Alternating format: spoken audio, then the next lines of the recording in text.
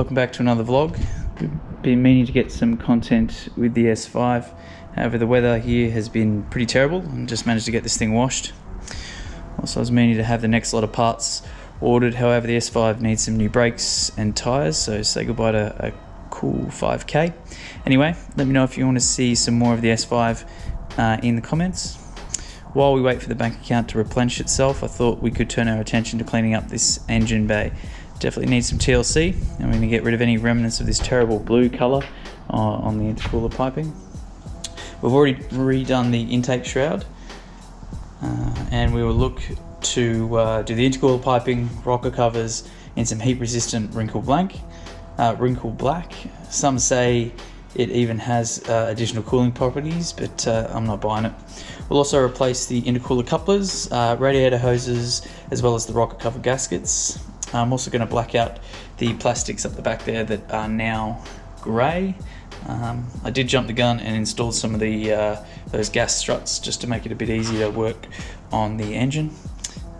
This will probably be over a few weekends and maybe a few uploads. We'll see how we go. So first things first, we have to remove all the parts and get them prepped for spraying and make it a bit easier to replace these old and crusty intercooler piping. We're going to install some of these gas struts. It's going to make it a little bit easier to work on the engine bay. Funnily enough, these are for I think like a 90s Civic. I'll put the link in the description below to where I got them from.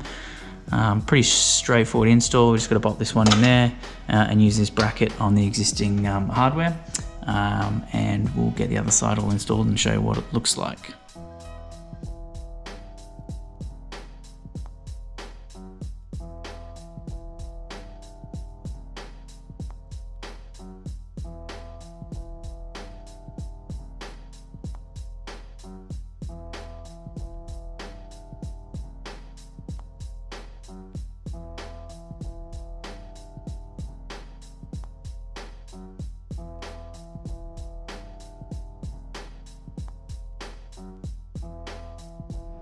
So we've managed to get the intercooler piping off.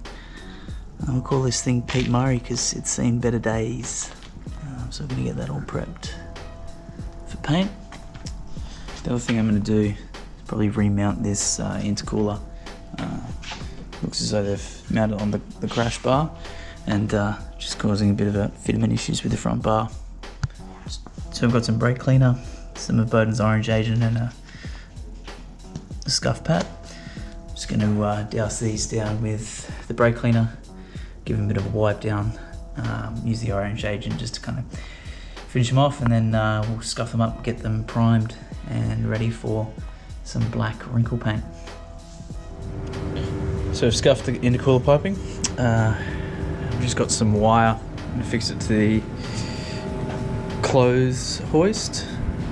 That way we can spray it unencumbered.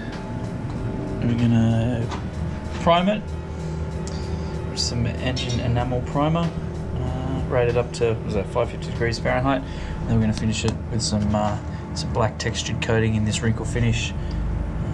All right, we're all primed up. And while we've got the intercooler off, I thought we'd give that a lick of paint. So we've now got a nice flat black intercooler. It was looking pretty haggard before, but it's come up pretty good. Alright, so next, while we're waiting for the paint to dry, we're going to change out this crusty old radiator piping. Got some new gates, hoses ready to go. So we'll see how much coolant we can get on ourselves. Alright, we've got the new hose on.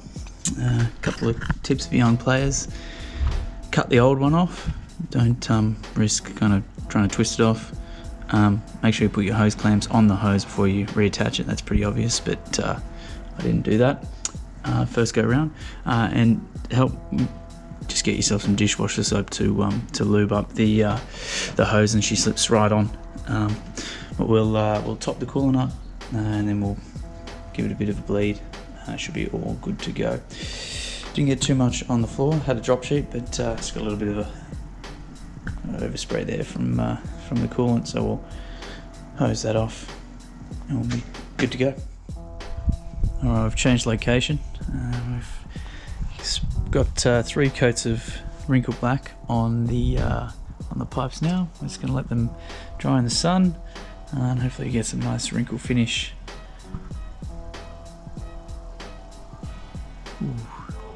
Alright guys, the piping came out okay. A few little imperfections that you can expect from a rattle can job, but all in all looks much better than the blue shit that was on here before. So let's sort of start mounting this back up and sort of see how she looks. Alright, so all the intercooler piping's back on. Looks pretty good. We also got some new Aeroflow couplers, so I've got those on. Replaced the one in the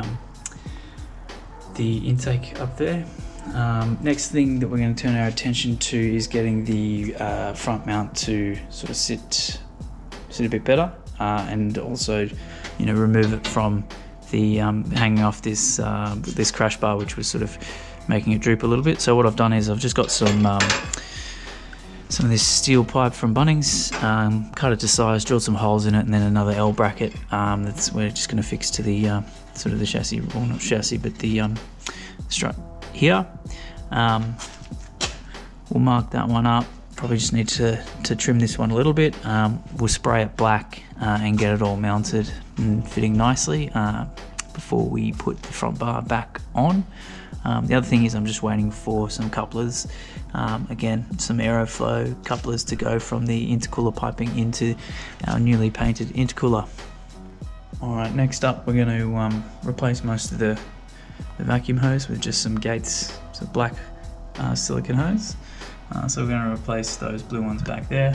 We'll also replace the one for the boost tee as well, so that was a red colour. We might trim them a little bit so they sort of fit a little bit better as well. So that we'll get that done. And we'll also, we've cleaned up the intake as well, just with some degreaser. It's come out pretty good. And we're going to use some of that Bowden's black stuff to just refresh the trim there. Alright, just for some comparison, left side is without, right side is with some of this Bowden's Mr. Black applied. Good for all sort of rubber, plastic trim.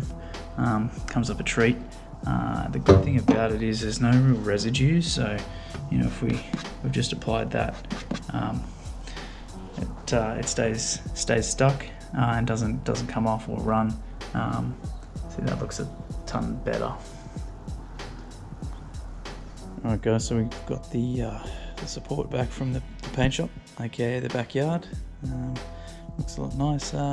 Also got some just plastic end caps as well to keep the water out. We'll fit this one up, mount the intercooler, and we should be good to start buttoning this thing up. Alright, we've got it all mounted up. Looks nice and snug with its new bracket. We've test fit the pipes back on with the old couplers. I've had to order some different size couplers, so they'll be arriving this week. Also, I'll probably need a bit longer intercooler coupler for the intake there, because it was rubbing on the clutch fan, so I'll order one of those as well. I've also got some black different size vacuum hose for the blue stuff back there, and this one at the front here. But we might call it for this video. Next video with 33, we should have her all back and running, all buttoned up, good to go. But stay tuned for that. In the interim, like, comment, subscribe. Let me know what your thoughts are on what's been a pretty straightforward DIY kind of refresh.